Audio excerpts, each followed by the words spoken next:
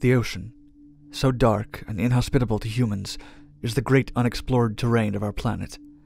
In its depths exist lifeforms that have yet to be discovered, and perhaps cannot even be imagined. So when in 1997, an unidentifiable and unimaginably loud sound was detected in the remote South Pacific, people across the world began speculating about its cause. Named after its unique sonic profile, there was something about the sound that suggested an animal origin. But could it really have been created by a leviathan of the deep? Or was it the rumble of an ice shelf breaking apart? Maybe even an incident caused by man? Or something much stranger? Let's take a dive into the midnight zone of mystery surrounding the enigmatic and alluring sound known as the bloop.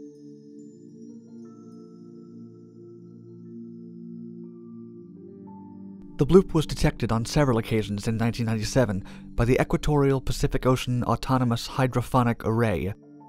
This system, which monitors undersea seismicity, ice noise, and marine mammals, was built by a laboratory of the National Oceanic and Atmospheric Administration, the NOAA. This array is used by the NOAA in conjunction with SOSUS, the U.S. Navy's sound surveillance system, which was originally designed to detect Soviet submarines. According to the NOAA description of the bloop, it, quote, rose rapidly in frequency over about 1 minute and was in sufficient amplitude to be heard on multiple sensors at a range of over 5,000 kilometers. Through triangulation, the source was estimated to emanate in the deep waters, averaging 4,300 meters below sea level, that lie around 1,750 kilometers west of Chile in the South Pacific. Let's have a listen.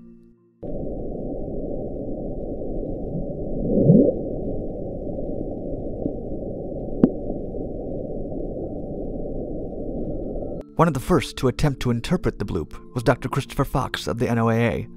He believed that its cause was neither human-related, such as a submarine or bomb, nor geological, such as a volcano or an earthquake.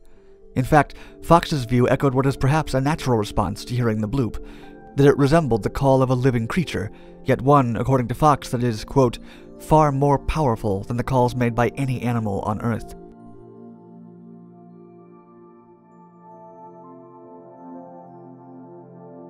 If the bloop was made by a creature of the deep, what would be a contender?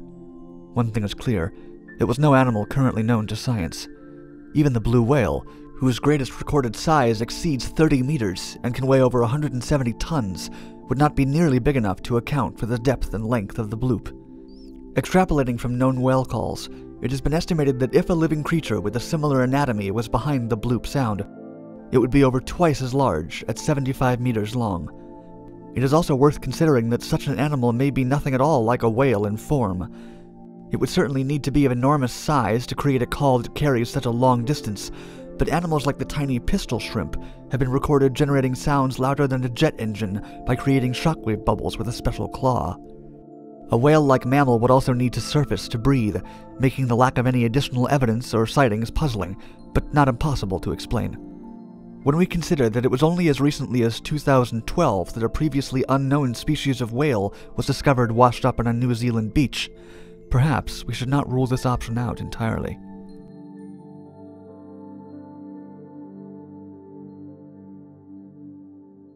While the bloop could be described as matching the audio profile of a living creature, a breakdown of its audio signature could possibly help give a clearer picture of its origin. This is the bloop spectrogram. It shows that for its duration, it covered frequencies from about 10 to 45 Hz. That's similar to the sound profile of the Atlantic finback whale, which makes a series of chirps, each of which resembles those of the bloop. Other whales match the frequency range of the bloop, such as the South African blue whale, but again, there are clear differences. Whales vocalize on several frequencies at once and produce a much clearer, voice-like tone, whereas the bloop gives the distinct impression of rising bubbles. If advanced sound analysis of spectrograms gives such little clarity, it is perhaps unsurprising to learn that when it comes to inexplicable undersea noises, the bloop is far from being alone.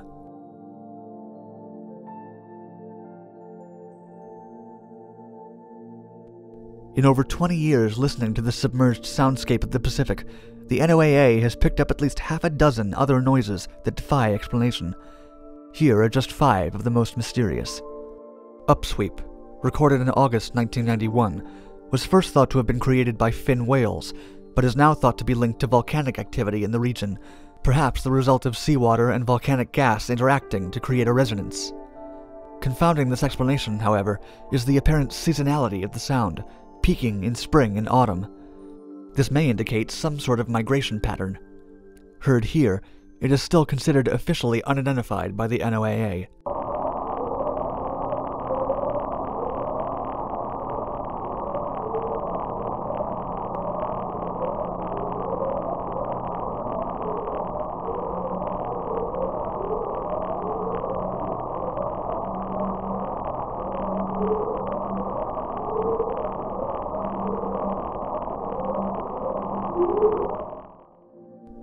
Slow Down, first recorded in May 1997, was detected in the ocean west of Peru, but its actual origin is thought to be more southerly, possibly originating in the Antarctic.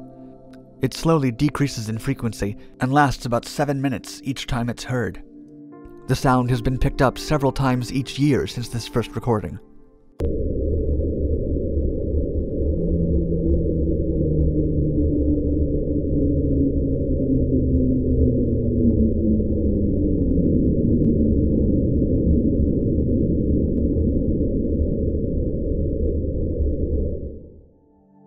Train, named after its resemblance to a distant locomotive, was recorded in March 1997, again by the Equatorial Pacific Ocean Autonomous Hydrophone Array, and its exact point of origin is unknown.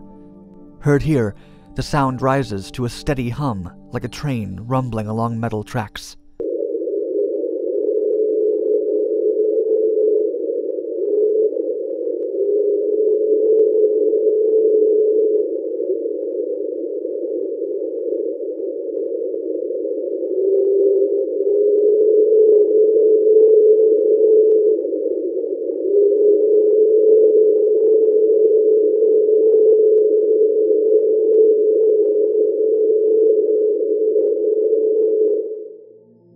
Julia, recorded in March 1999, lasted 15 seconds, and was strong enough to be picked up by every sensor on the Equatorial Pacific Ocean Hydrophone Array.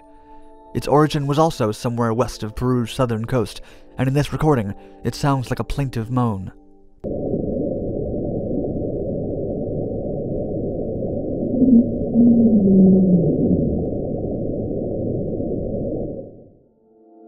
Finally, let's consider Whistle. It was recorded in July 1997, but was only picked up by a single hydrophone located about 2,700 kilometers west of Costa Rica. Whistle, like Upsweep, has no confirmed explanation, and is officially considered unidentified by the NOAA. Heard here, it is similar to a boiling kettle of water erupting in a low whine.